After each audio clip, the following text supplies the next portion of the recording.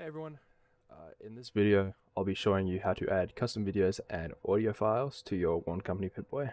If you have any questions, feel free to drop them in the comments and I'll do my best to help you out. So for step one, you'll need a few things. You're going to need VLC Media Player just to make sure that your audio files are working and haven't been corrupted during the conversion, just to make sure you can still hear them and they've been compressed properly. And the other thing you'll need is FFmpeg. So this is a CMD application that is used to convert video file formats. So I've linked a description in the comment section of a really helpful tutorial. Please check it out on how to install FFmpeg. And to launch it, once you've followed that tutorial, all you need to do is go into your CMD and type in FFmpeg and hit enter. So first of all, you're going to need to prepare files to be put into the Pip-Boy at first. They require .wav and .avi files for video and sound respectively. You'll need to find your audio or video file you want to add by putting them in a easy to find file. So I've got them on my desktop here.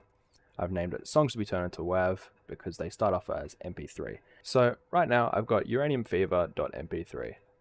You'll want to rename this into a file which is called MXO and then a number. You can be from 1 to 9, and once you get to the double digits, you just want to add a 10, 11, 12, 13, and so on and so on.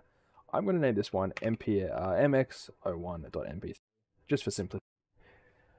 The reason I've got you renaming the files is because in the actual Pip-Boy itself, in the radio file, the music names are named the exact same thing. They need to be named this for the radio to be able to distinguish whether it's a song or an announcer. You'll notice that there are some other files such as DX01, 2, and 3. These are announcer files. These are the voice you hear before your music starts to play on your Pip-Boy, similar to Travis from Fallout 4 or Radio New Vegas, Mr. New Vegas. So if you want to replace the preset announcer on the Pip-Boy, you'll need to find some radio files from the games of anyone you really want. It could be anything really. It doesn't have to be an announcer. It's just these files will play before your music plays on your Pip-Boy. So now that you know why we have to name our files the way they are, you'll go to the folder where your file is and you want to copy your file directory. So you'll click on that and copy address as text. Now, I have a ChatGPT prompt, which I found to be quite helpful. I've got it here. I'm going to put this in the description for you guys to copy. First of all, to get started, we're going to need to convert this MP3 file to a .wav file. So I've got a helpful ChatGPT prompt that I can show you guys here. This prompt will be in the description. All you need to do is go into ChatGPT and paste this in. I'm going to do that now for you, and I'm going to show you what you need to do. So you'll paste it in, and you'll scroll up, and under file name, you will paste in your file name. So this is what you need to edit. You need to go to where it says file name, and you're going to need to copy this file name into where it says on here. So instead of song1.mp3, I'm going to paste mxo1.mp3. And for directory, you'll see right here, you'll want to find where your file is and do what I said before by copying your address as text and pasting it into here. And once you hit enter, it should paste you a mp3 to .wav or an mp3 to avi. If it's an mp4 file you've put in, it'll be here. So for your WAV file, you'll want to hit copy here. And this is where FFmpeg comes up. You want to paste that into here. And it's relatively quick. That should be done within a second. So now you see in this folder, we've got mxo1.mp3 and mxo1.wav. What you'll want to do is open up your Pip-Boy radio file again. and drag that .wav file into your Pip-Boy radio and press replace file in this destination if you are taking over the current files. I'm not going to do that right now as these are my backup files.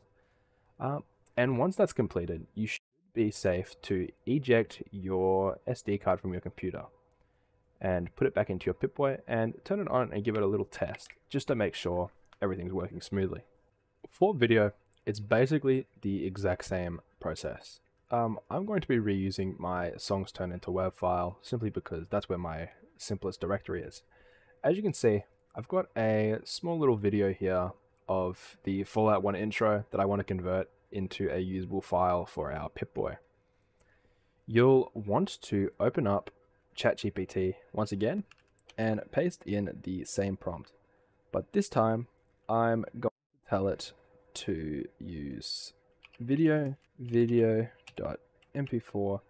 It already knows where the file directory is. You'll want to copy this back into your command prompt. And once again, that's extremely quick. Now you've got a .video AVI, and as you can see, it's downgraded the video quality quite a bit.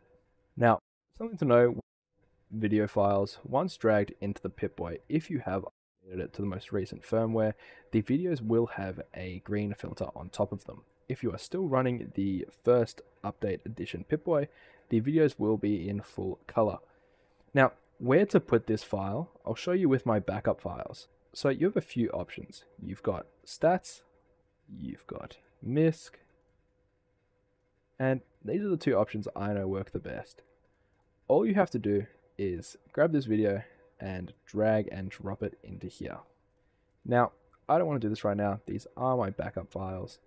Now that you've completed this, same process, eject your SD card and place it back into your Pip-Boy. Once you find the section on your Pip-Boy that contains these animations, cycle through them and you should find your custom videos in there. So guys, thank you for watching this tutorial. I understand my instructions are probably a bit muddled. It is my first video tutorial. I'm going to be looking at the comments for any questions, and I'll probably leave my Discord in the description or in the comments for anyone that wants to add me up for any extra help. Thanks for watching.